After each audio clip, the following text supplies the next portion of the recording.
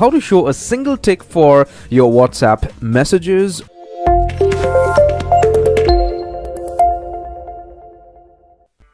Hello my friend, my name is Kenneth Brown. Welcome to channel CygnaTech. And how are we doing today? I hope fantastic. Well, if you're not, watch my video till the end. You want to stay online all day, but you do not want to get disturbed because you may be studying or you may be doing something important. This is exactly what you need to do. So I will be pulling up two phones of mine through which I would be demonstrating this. So see, supposing this is your phone.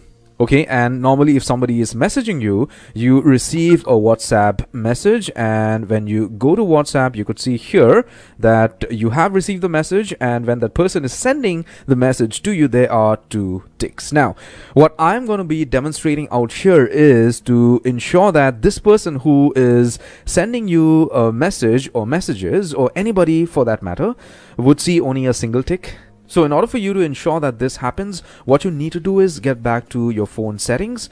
Once you get back to settings, you would get an option to go to application settings.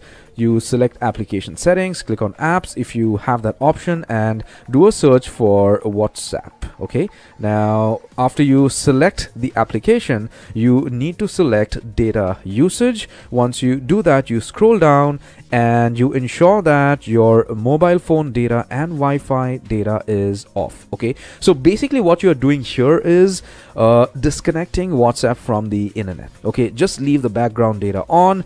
You go back, okay, and you ensure that you close all your previous instances of WhatsApp or whatever applications are open. Okay, now you open WhatsApp. Once you do that, if you get a pop-up like this, click on cancel, and the next time somebody messages you, they are going to see only one tick, but you would be getting notifications like this from WhatsApp that you may have new messages. Now, in order for you to enable receiving messages out here again, what you need to do is get back to your settings, and once you get back to settings, click on app settings, then you click on apps. If you have that option again, click on WhatsApp.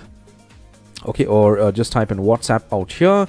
Once you do that, you go to data usage and allow Wi-Fi or mobile phone data, and you go back like this. Once you go back, you open WhatsApp and you are going to see all the previous messages that your friend or friends have sent.